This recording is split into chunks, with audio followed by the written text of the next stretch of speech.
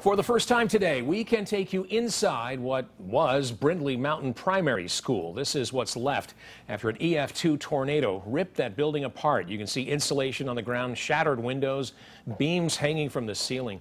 Thanks for joining us. I'm Dan Schaefer. And I'm Naja Sherman. Right now, teachers and staff are working to clean everything up. WAAY 31 Sierra Phillips joins us live. She took a tour of what is left of the school. Sierra.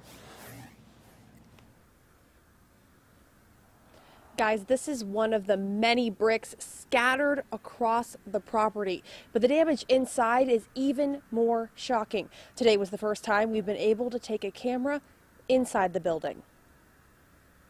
Take a look at what's left of the primary school. When you first walk in, the view is shocking. The ceiling is gone, insulation is scattered across the ground. Taking the walk towards the cafeteria, the damage is even worse. The superintendent told me when they first arrived there was 3 feet of water filling the hallway. Now, insulation and broken concrete are everywhere and beams are poking down from the ceiling. If you look up, you can see right through the roof to the sky. Walking back further into the school, classroom windows are broken and the ceiling is caving in.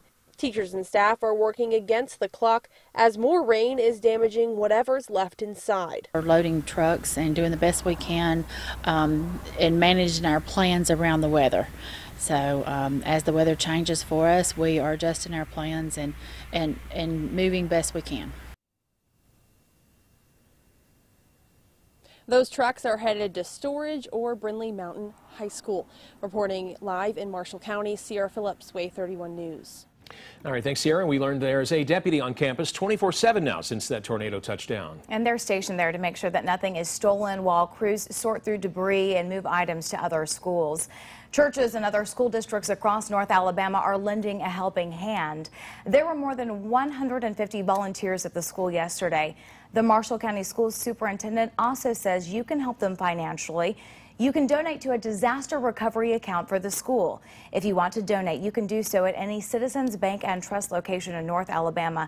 School officials say a GoFundMe page is not an authorized account.